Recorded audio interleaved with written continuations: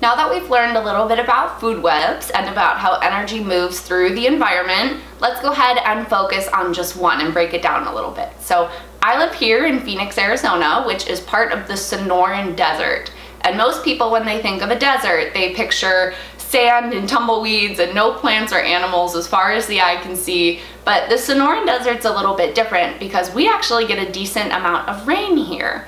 And because of that, we have hundreds of species of plants and animals that live in the Sonoran Desert.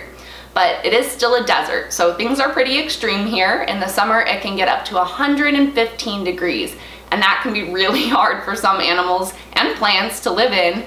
But then in the winter, it can get really, really cold at nighttime, and some animals and plants also struggle to stay alive in the winter.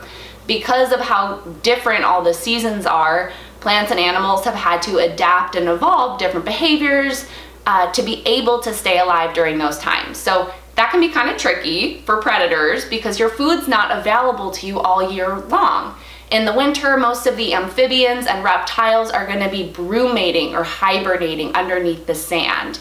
In the spring and the fall, you might have a lot of birds traveling through the area, which can be a yummy snack for some predators, but they only are here during their migration, so they're not always available. And sometimes our plants bloom once a year and sometimes they bloom twice a year. So it really just depends, but because of all these different changes, species need to be adaptable. They need to be able to eat a lot of different types of food. So let's go ahead and take a closer look at the Sonoran Desert food web.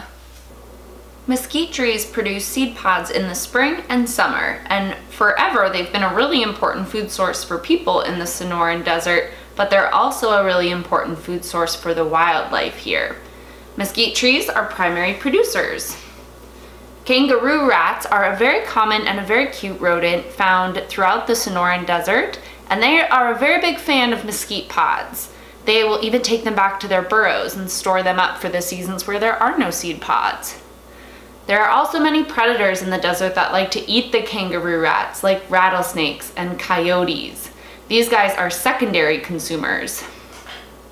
Those coyotes can also eat the rattlesnakes, making them a tertiary consumer as well. And just to make it a little bit more complicated, coyotes will also eat the mesquite pods when their carnivore diet isn't available, so that also makes them a primary consumer.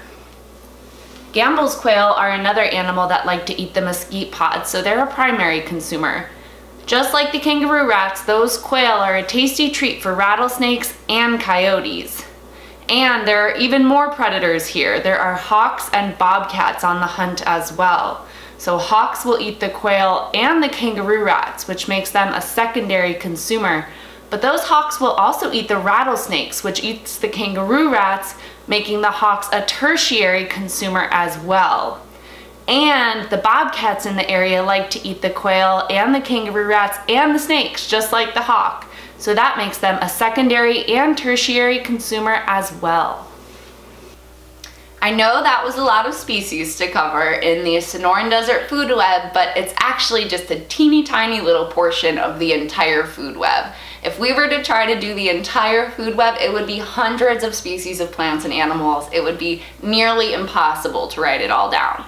So I hope you guys understand the food web a little bit more now that you've seen it in action. If you want, you can check out our oceanic food web, which we are also going to be breaking down. But thank you guys so much for joining us today. Have an awesome rest of your day.